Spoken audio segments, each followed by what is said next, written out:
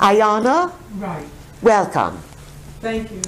How toxic are the chemtrails, and how toxic are the chemtrails? And what should we do to protect ourselves? What can we do? Should is a verboten word, you know. Should, trying, guilt, worry, and doubt. Those are worthless words. All right, so how toxic are the chemtrails, and what is it that you would do to augment yourself? Good questions. Now, how toxic they are depends on how weak you are and how the strength of your immune system, basically. Your immune system is as strong as your beliefs. So if you think, oh, I'm a sickly being, then that weakens your immune system. If you are a worrier and you're always wringing your hands and doubting yourself, that weakens your immune system. If you are a good lover and you love with sincerity and integrity, oh, that strengthens your immune system. If you like to get good laughs, that really strengthens your immune system.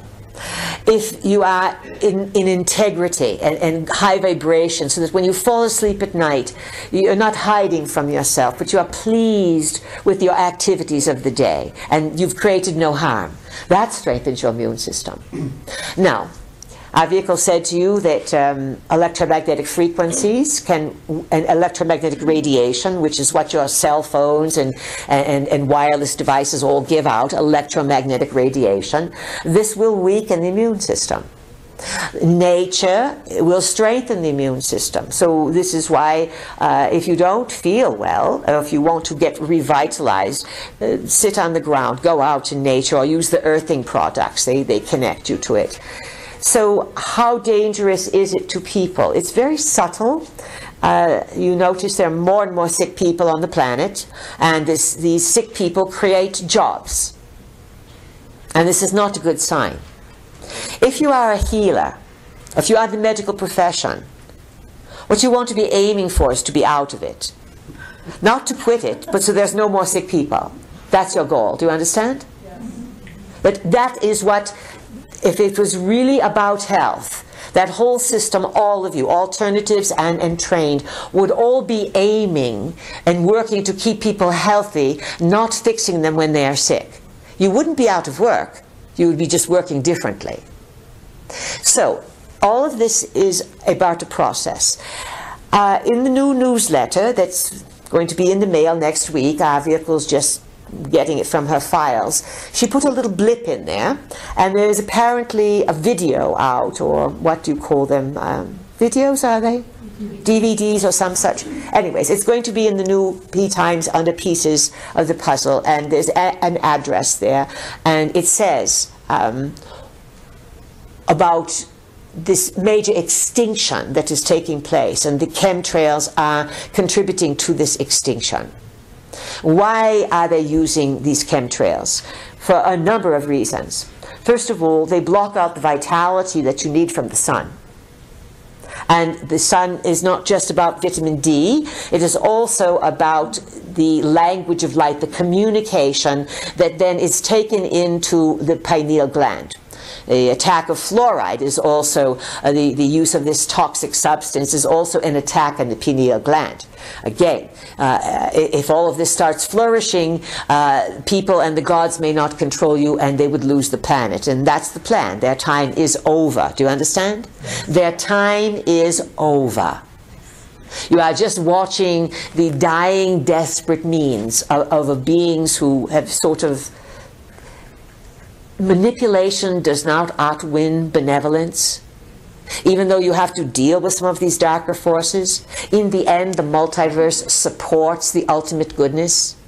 So, over the years, we've encouraged you to strengthen your immune system, physically by eating good foods, by, most important, getting excellent rest, quiet rest, with no electronics around you, with air coming in, not air conditioning. Do you understand?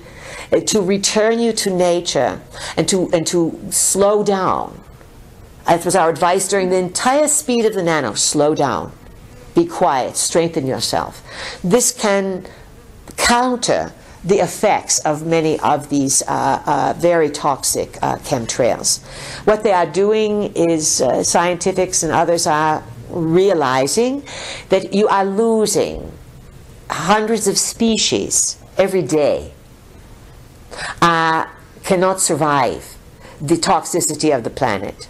It is not just the chemtrails. They are one sign of a civilization who gained too much power and didn't have enough wisdom to go along with it. There are substances you can take to detoxify the heavy metals. There's a level of health inventiveness that has not reached the public yet. And you are going to see radical things happen on the alternative level to help you get smarter and heal, and on the weird level to become more cyborg. You will have to choose. And it's possible to, in the next few years, that the alternative people really figure out how to help you purify the body, how to revitalize the cells, and how to strengthen yourself against these toxicities so that they do not harm you. Energetically, you want to have a strong auric field. You want to be grounded in love to the earth, and you want to be grounded in love to yourself. Loving yourself strengthens everything in you. Doubting yourself, criticizing yourself, hating yourself, judging yourself, bad-mouthing yourself, belittling yourself. What's left? You understand? Yes. What's left? You're fighting yourself. So surrender to yourself. Look yourself in the mirror, everyone, and say, I love you to you. And do it until you start crying, so that you really get the message that you really do love yourself, and stop doing things that are unloving to yourself. And that can be as simple as skipping brushing your teeth. Do you understand? Brushing your teeth is a sign of loving yourself, because it's showing that I care, I will take care of myself, and then take it from there. These strengthen the field. And another thing we want to add, by the design of nature, you are highly adaptable. And we will say that you are in a time that innovation and adaptability are absolutely the name of the game. And the more you condition yourself to be strong, to be adaptable, to go with the flow of change, to use the forces of goodness and the cosmic energy to transform you, you will do it.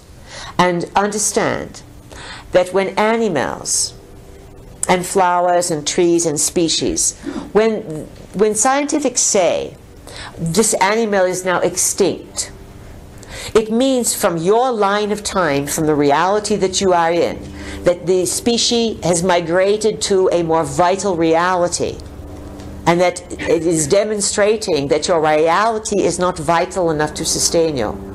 And there is plenty of evidence that the toxicities in the world that you are in must be dealt with. Can they be dealt with? Absolutely. Absolutely. But there are factors and principalities that want to control the planet, and they want to depopulate it. And they want to make certain that it becomes again a genetic laboratory for them and a resource center.